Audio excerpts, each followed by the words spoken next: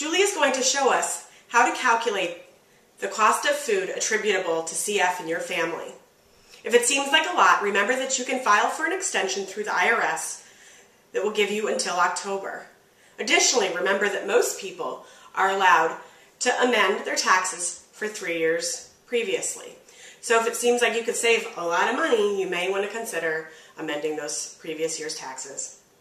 Let's discuss if there are additional expenses I could be deducting with regards to home life and also with regards to CF clinic. For example, the special equipment or cleaning products I use to clean my nebulizers, are those deductible? Special equipment that you need to use for medical reasons is deductible. This includes the cost of distilled water and alcohol and all the kind of things that you have to use for cleaning your nebulizers.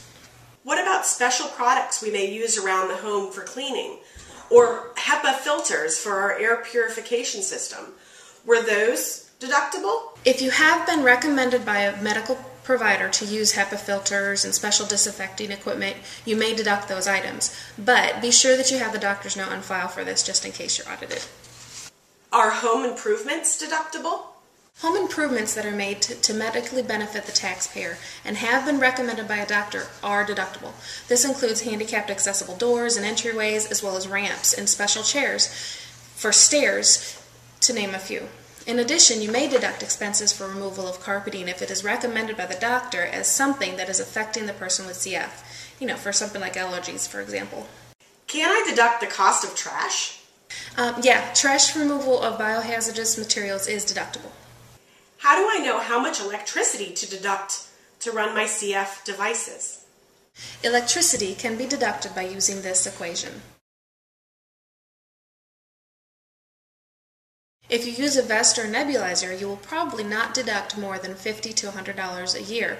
However, if you are on oxygen or use overnight feeding pumps, you may deduct more, as this type of usage can add up. Wow, we get so accustomed to CF in our household that it's easy to forget how many expenses really are attributable to CF. I'm sure they all really add up. Let's talk about CF clinic now. Is the travel to and from my CF clinic appointments and other doctor's appointments for the family deductible? Travel expenses that are incurred due to medical reasons may be deducted. Transportation for caregivers is also deductible, as is car expenses for the CFer or the caregiver. Mileage can be deducted using actual amounts or the standard mileage, which is 24 cents per mile.